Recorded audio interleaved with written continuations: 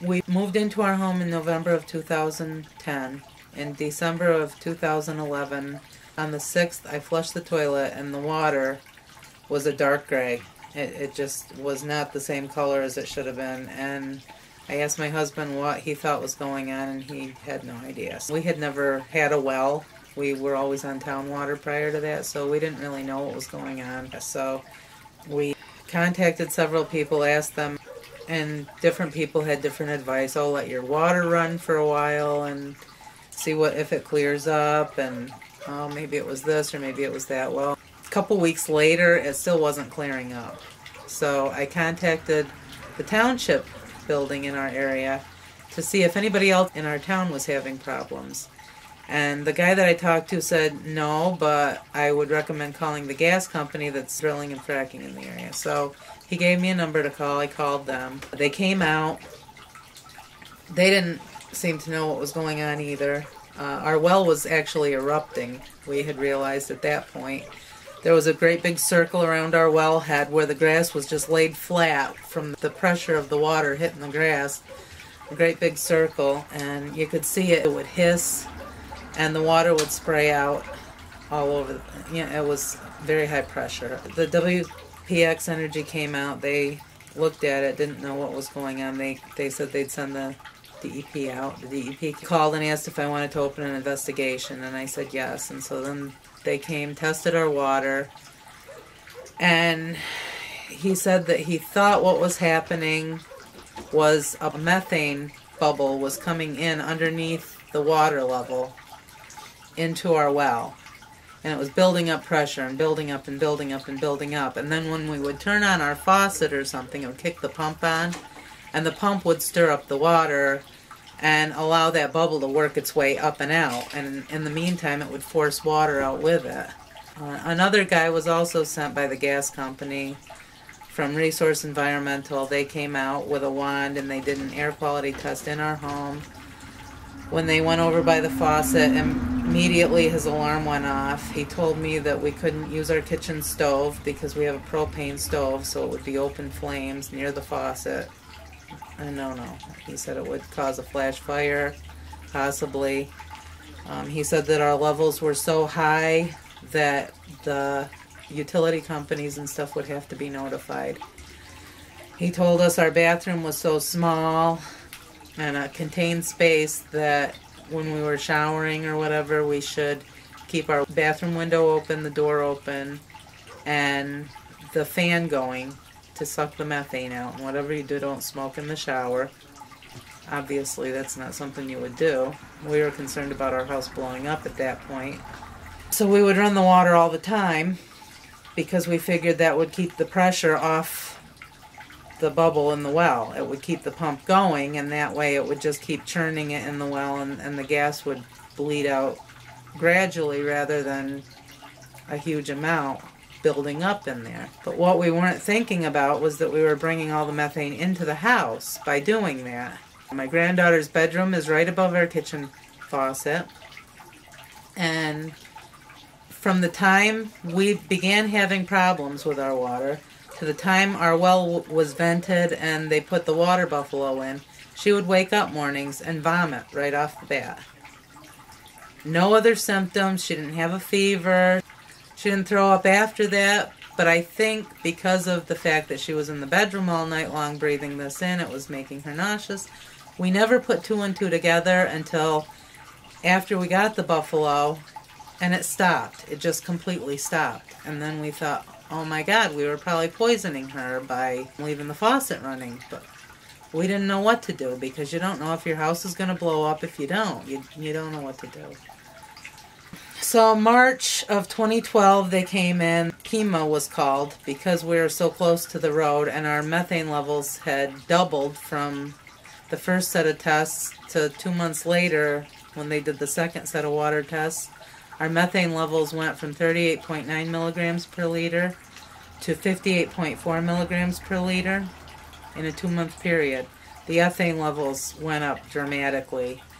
And being that our well is so close to a main road, FEMA was called in because they were concerned that while the levels in our well were too rich to explode in the well, that once that methane seeped out towards the road, if a car were to backfire going by, if there was an accident, if somebody threw out a cigarette butt, something could happen. It could cause an explosion. So Pima was called. DEP requested that the gas company assist the families in some way. So they came and they put water buffaloes in. They put vent stacks on our wells. They did water testing.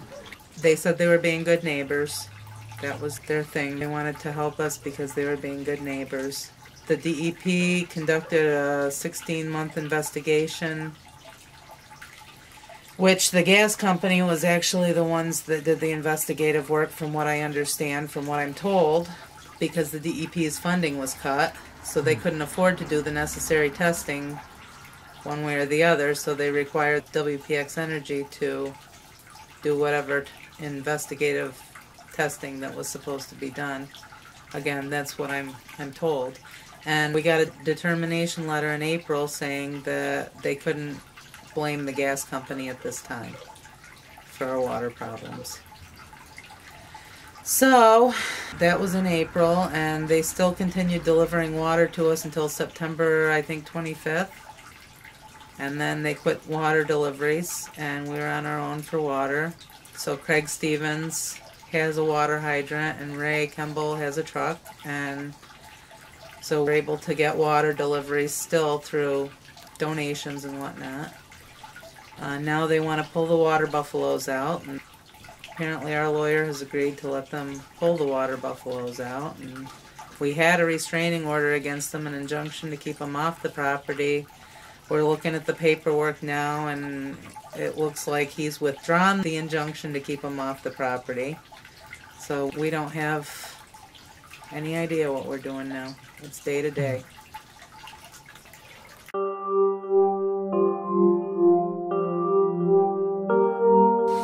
Because we bathed in it for probably, 4 months? From the time our problem started to the time we got a water buffalo, we had to use that water. It's the middle of winter. I can't go down and jump in the creek and take a bath in January and February. When you showered in the water, you'd feel dizzy. It'd make you choke, cough, gag while you're in the shower from the fumes coming out of the shower. And we had so much gas that they told us, when you shower, you must leave your bathroom door open. Open your window. Have your fan running. Make a quick, short shower, and whatever you do, don't smoke in there because of the amount of gas that was coming in.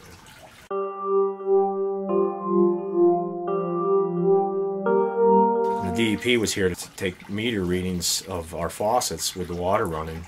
We even had carbon monoxide coming out of our hot water faucet, which that's just not normal to have carbon monoxide coming out of your water faucet. It's, out of a malfunctioning furnace or something, yeah, but not your hot water. And there was so much methane in the water that inside that hot water heater, when that water's heated, the byproduct is carbon monoxide. When the DEP guys did the test, the two of them were in there and they're like, "Are you seeing what I'm seeing?" And they both said that's the first they've ever seen carbon monoxide coming out of the faucet.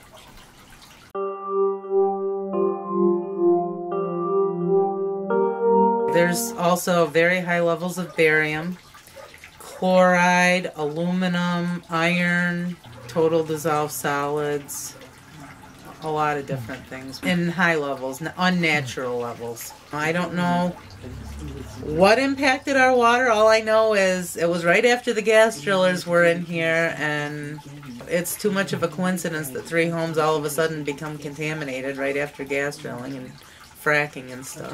They say it's from flooding. We're at the intersection of 2 creeks. We've flooded for hundreds of years in this area. All of a sudden gas drilling comes in, our water's contaminated. They said it's our pump that's broken that's causing it. Well, the neighbors don't have broken pumps. And one of the neighbors lives 30 feet higher in elevation, so don't blame flooding, because that's not the case with all of them. There's got to be one common denominator, and that's the gas drilling in the area. That's it.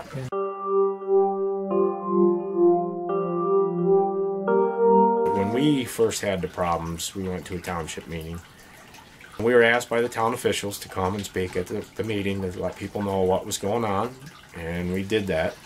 And the very next day, we were attacked by all the neighboring landowners with wells on their properties. They started this group called Franklin Citizens for Truth.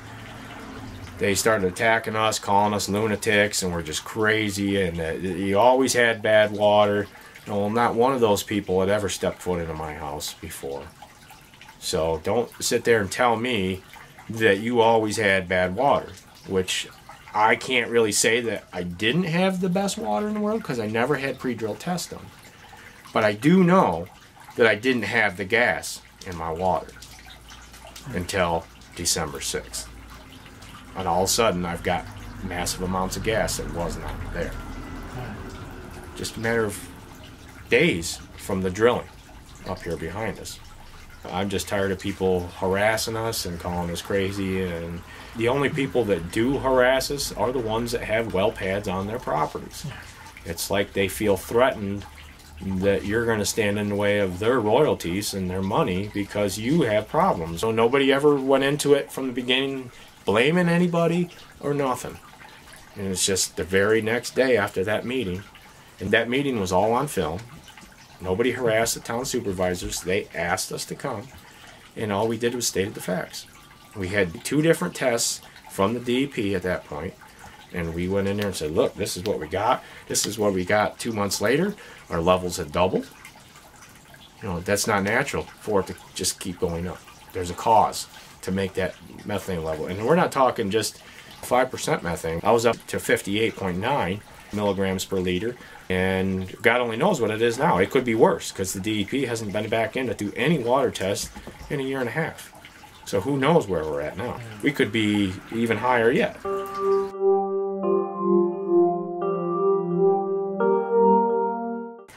How would you like it if your home's value went from $110,000 to zero like that?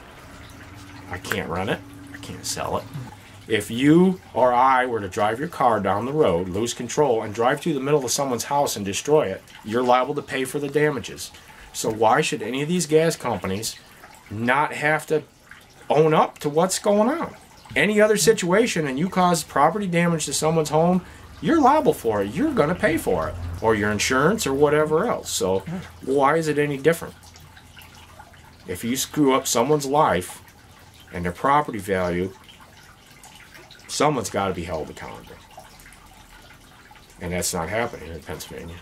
So we requested the information from the DEP. We said, all right, I want to see every bit of your science to see where you guys come up with that decision. If you're so sure of yourselves that the gas company isn't the fault, let's see your science behind it. They won't let anybody see the science behind it. We filed a request to know. We were denied. We were denied not just from the DEP, we were denied from Governor Tom Corbett himself. Denied it. If you're so sure of yourself, of your science, and your decision, lay it on the line. Let the other side look at it. How about letting some scientists look at it? Let's see your science behind it, you know what I mean?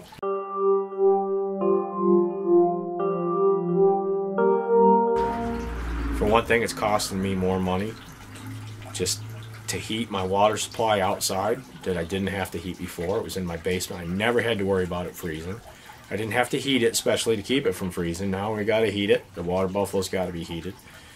We have to bring water every day because the gas company's not doing that anymore. They want to hook us back up to our wells, which, over my dead body, my well will never be hooked back up, so I won't use it. I'm not going to hook up a toxic source to my house.